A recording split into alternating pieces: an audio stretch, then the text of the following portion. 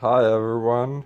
This is a unboxing video for the original Terminator, Terminator 1. Now if we look at the back here, it was, you probably can't make this out, it's blurry and everything, but this was made in 1984, starring Arnold Schwarzenegger. And it's let me look with my eyes, it's 107 minutes. So 60 minutes is an hour minus 107, it's 147 minutes long. And I bought this at the Rexall for $6.99. And after HST, which is 13%, it comes to $7.90, which I think is novel. Compared to what you used to have to pay for movies, or what I had to pay. It's a good movie, Terminator. It's got this, like, it's very nice that they show you that this is the Terminator and everything.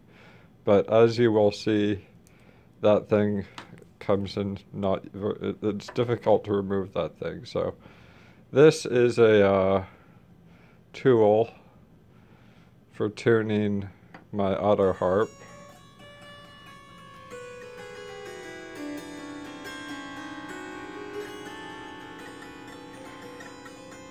Stop disrespecting my auto harp. It's not a luxury. It's an essential, needed for survival object. Different people have different things. Some people might have protein shakes and magazines and books and subscriptions to Us Weekly. I have the auto harp. You know, because, like, say you have a subscription to Time magazine, which I think is a terrible magazine, by the way. But say you have a subscription to Time magazine. After about, at least 2 years, maybe 2 years, that's the same amount of money you're spending on those vapid articles. And if you like Time, just use a different magazine. Just use, like, Wilderness Adventure. But you see, but for some people they like Time, and for some people they like Wilderness Adventure. And I don't even know if Wilderness Adventure is a magazine. But like, it's what makes them happy, it's what gives them joy. You can't... Without joy in this cold, soulless world, we would all be dead of dystonia. So,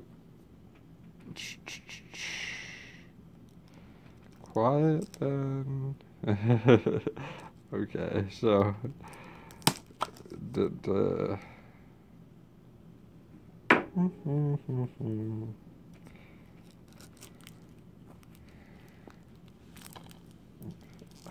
and I don't think please don't presume that I am making fun of mental illness.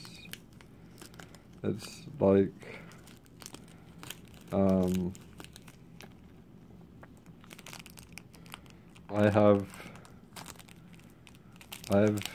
know.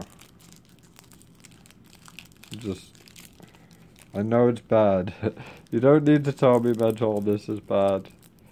And the reason why you don't need to tell me mental illness is bad is because I'm about to watch 1984's Terminator while drinking coffee at 2:11 a.m. So there you go. so and I'm gonna be awake all night until I go to work, and it's my anniversary at my volunteering, and I really want to go.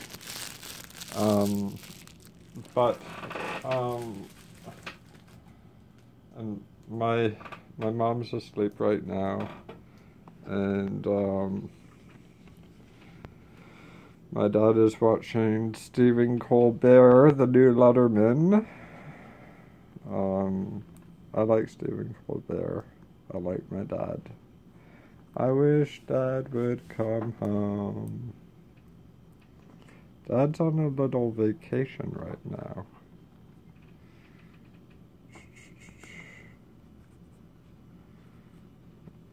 So we watched Terminator. I really do hope Dad comes back from his vacation.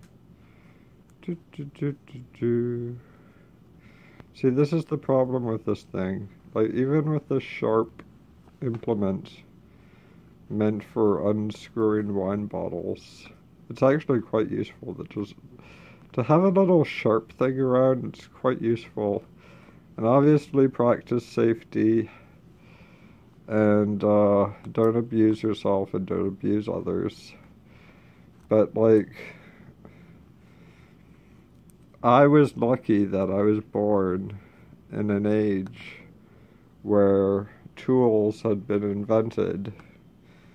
And maybe I was unlucky in that I was born in an age where television and DVDs were invented. Maybe that's a downside. Maybe I should...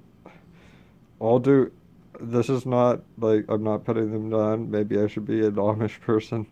I've thought about it often. Not all the time, but, like... So,